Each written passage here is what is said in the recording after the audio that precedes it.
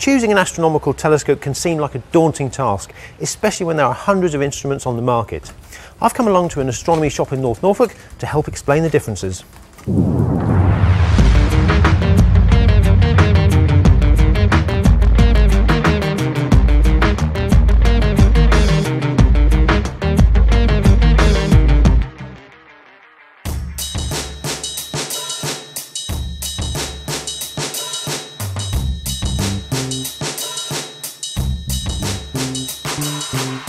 There are three types of telescopes. First, there's the refracting telescopes, and these use lenses to collect starlight, but because of the properties of glass, they'll have more than one lens inside, with the best quality telescopes having as many as 3 or 4 different lenses.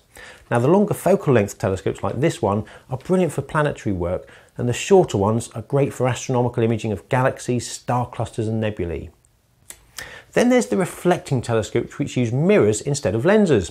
They're much cheaper to make than refractors, so you get more telescopes for your hard-earned cash. Makes them great for beginners. Now, because telescope mirrors are supported at the back, they can be made much larger than refractors. So with large mirrors to collect more light, they're brilliant for searching out faint deep sky objects. And finally, there are the telescopes which use lenses and mirrors.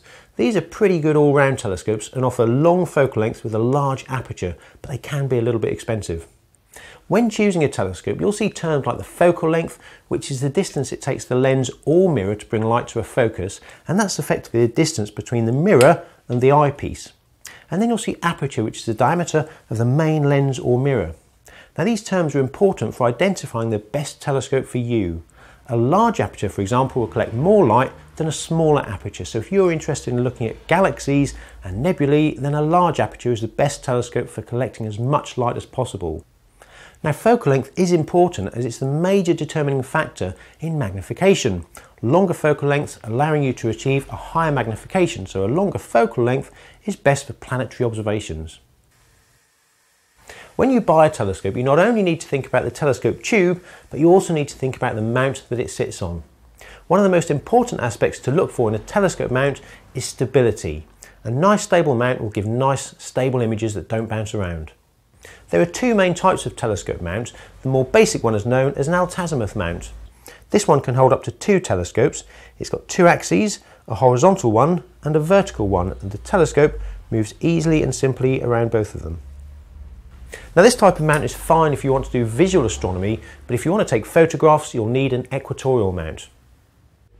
An equatorial mount differs from the altazimuth mount because one of its axes is tilted so that it's parallel to the Earth's axis of rotation, and by fitting motors it can be turned at the same speed that the Earth spins but in the opposite direction to keep objects in the eyepiece. These mounts will need to be polar aligned before they will be able to follow objects across the sky. The rotation of objects as they arc across the sky is also counteracted in equatorial mounts, making them the perfect choice for astronomical imaging. You'll also see equatorial and altazimuth mounts that are fitted with computerized controllers.